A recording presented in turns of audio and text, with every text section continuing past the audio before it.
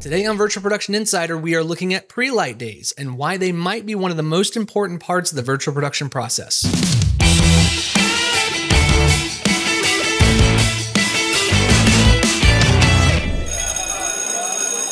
All right, everybody, sit down and shut up. Welcome to Virtual Production Insider. I'm your host, David Stapp, and today's episode is the first in a new series called Virtual Production 101. This is a series where we're going to kind of get more into the weeds. They're going to be more curriculum-based. I'm going to be doing a lot of talking, and I recommend, taking notes, bookmarking this video, because these videos are going to have a little less fluff and flair, but a lot more meat in terms of educational information. So we plan to do a lot more of these kinds of videos. We'll create a playlist right here on YouTube so you can follow along. And to kick this series off, we're going to define what a Prelight Day is. So you may have heard this before, but pre-production is the most important process in filmmaking. And this applies to any production. This is not just virtual production, because pre-production is what makes you successful in the long run. But it becomes more important in virtual production because now you have to show up on set with all of your virtual assets already created beforehand. And pre-production is so important because it helps you have a plan and know how to execute that plan within a time frame and budget. And so today we're going to define what a Prelight Day is, but I also want to talk about kind of the process leading up to a Prelight Day too. So typically on a virtual production at the very, very beginning, you start with something like a discovery meeting. And this is where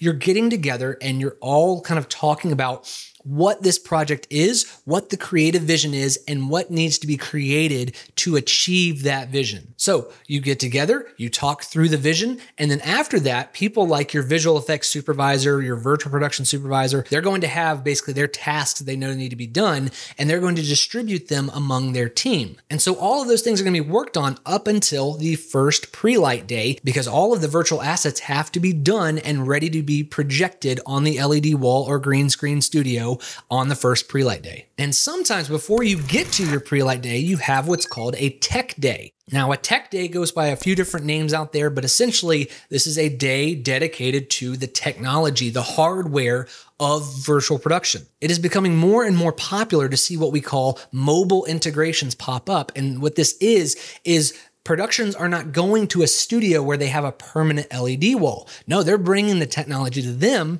because it is very easy to take all of that over there and set it up within a day or two. This was actually done recently for the show Fallout. They actually constructed a custom LED wall for that production, and it was tailored to meet their specific needs. And so on your tech day, you're going to be constructing your LED tiles. You're going to be running your power and data cables. You're going to be setting up your LED processors, which are what help project the image from your brain bar computers onto the LED wall. And usually once you've got all of the hardware set up and built, you then need to start the mapping process. And mapping is essentially where you are using those LED processors to help the whole system know, hey, you have all of these LED tiles, but here's how it all connects together to create one cohesive image. It's just like what you see in sports bars when they put multiple TVs together, but it's just one image.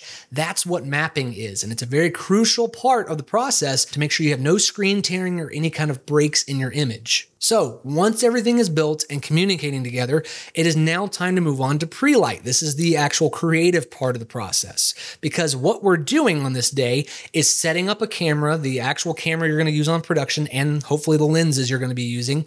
And you're going to be setting up different shots with all the different environments that you're going to need on your production day. So you need to come prepared with a list of environments that you need to test that day, and a list of shots too that you want to kind of set up, and that way you can kind of see how are things looking, because the only thing that really matters is how it looks through the camera. Don't look at the LED wall. You could project your environment, look at the LED wall, and it might look great that way, but it really only matters how it looks through the lens of the camera. So you want to quickly set up your camera, get a monitor at the brain bar or wherever, and get that camera feed into there and start looking at it through there, because that's really going to dictate how the illusion looks. How does your perspective look? Oh man, I can see those materials or textures are offline, or that geometry of that mesh does not look good. It's causing some aliasing, and you're going to start kind of figuring out, okay, what are the flaws in the image, right? And that's what you're doing on the virtual production side at the brain bar. Your stage operators, your virtual art department people, you're looking for those flaws and you're fixing them in real time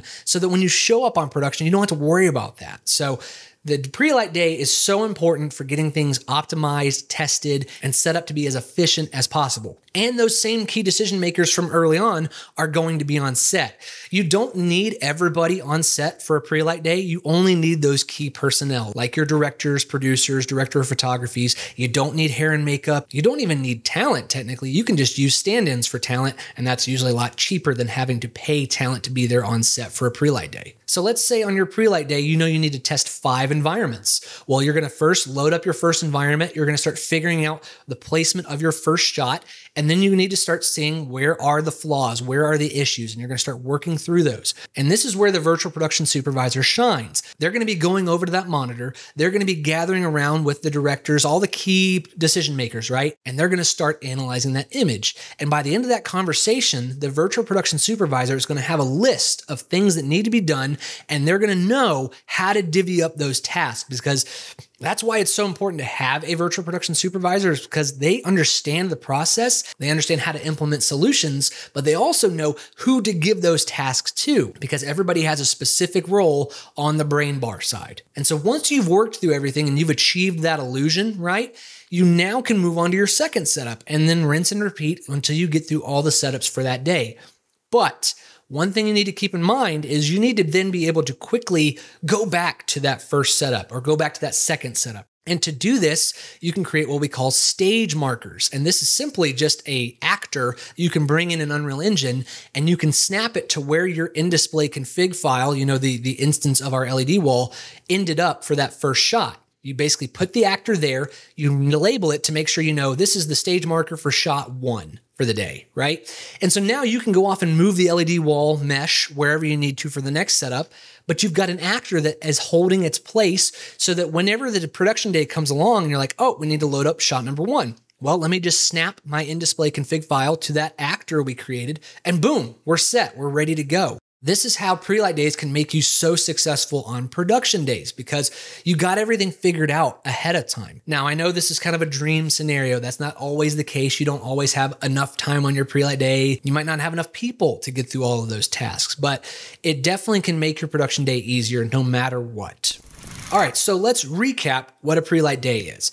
This is the day where you're getting together for the first time to project your environments and to start setting up shots, setting up camera, setting up lighting, and seeing how it looks through the lens of a camera. You only need key personnel on set. That way you're cutting down on budget for crew, and you're identifying and fixing any issues in the virtual world. And by the end of the day, you should have everything optimized and organized in a way to make you as efficient as possible on the production day. And there you go. That is a pre-light day, guys. This is one of the most important days of the virtual production process. Thank you guys so much for checking out this first episode in our Virtual Production 101 series. If you like this video, be sure to like it and subscribe to the channel. It helps us out a ton. We've also got a Discord channel you can join. There's a link in the description below. This is a place where you can come surround yourself with other people in the virtual production community. And of course, we have a lot more content like this coming down the pipeline. And hey, if there's an aspect of virtual production, if there's an area you've been curious about, post that in the comments below and we can be sure to cover that in our Virtual Production 101 series. Again, my name is David Stapp with Virtual Production Insider, and we'll see you guys next time.